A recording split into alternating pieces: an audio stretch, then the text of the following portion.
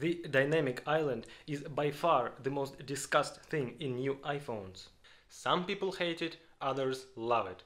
What looks like an interesting take on notches and cutouts is by many seen as a software workaround of a design ignorance. Hole punch cutouts have been around for ages, and we all were expecting Apple to make the next big leap forward.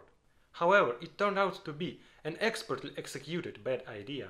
So in this video I'll tell you about everything that's wrong about the dynamic island. First, you don't need to be an eagle to see that the dynamic island is taking up more space than the notch ever did.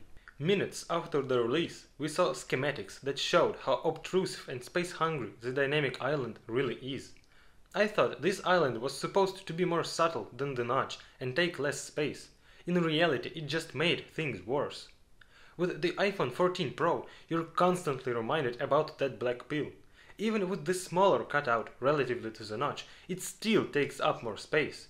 Because who would even use those pixels above? Other people point out that the dynamic island will be present for only a couple of generations. Min-Chi Kuo claims that the first iPhone without a hole will arrive in 2024. So it may seem like giving us an intermediary design just to boost sales was Apple's plan all along. And just look how happy he is! And now everyone who buys the 15 Pro this year will look like an absolute fool when the 16 Pro launches. Apple's basically saying, forgive and forget. So if the dynamic island is not here to stay, its limited functionality starts making a lot of sense.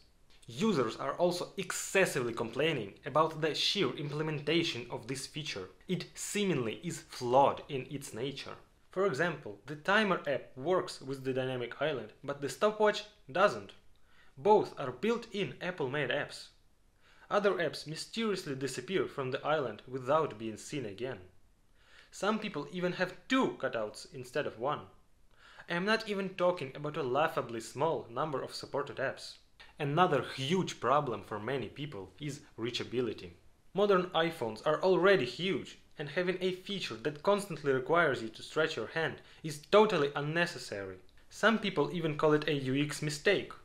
So if you don't have big hands, there's a chance that you won't even use this feature. For you, it will still just be a distraction. A distraction you can't ignore. But if you manage to reach it, you'll be constantly leaving a ton of nasty fingerprints. It won't damage your device in any way, but will add an extra step of wiping the camera area clean before taking a selfie. So, is the dynamic island solving any problems or simply adding more? As I said, you can't ignore it. It's always there, a black hole staring right at you. And it's alive, it changes size and shape, is full of animations and life. Every notification, call, unlocking, music listen or even Apple Pay will be seen. And you can't even turn it off. It's a classic Apple move. Don't hide the mistakes, make them your signature thing. The notch? Check. The triple camera? Check. The dynamic island? Check. And probably the biggest problem is the usability and the necessity of dynamic island. This abomination is not changing the game, it just changes the mask. You still have the same notifications, but now they're fused to this one area. Apple's intention was creating something for tracking small and short activities, and it's not fit for any big picture stuff. Apple is saying that the dynamic island updates only when needed, but it doesn't make things easier. It's always there, even when you have no notifications. If you ask me, I find certain use cases simply stupid. How can you navigate the streets when all the directions you get are little pop-ups and miniature icons? With such navigation experience, I am not surprised that Apple has added satellite connectivity and crash detection. The dynamic island will show you the route to the grave.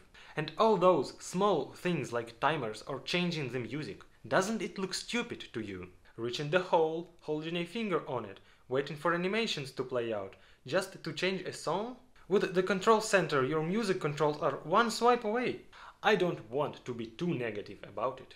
There's a lot of potential in this idea, but it would require a lot of tweaking to really unlock its powers. With right incentives for developers, it could become the real signature feature that is totally worth having. But for now, it's more of a gimmick to refresh the look and boost sales, nothing more.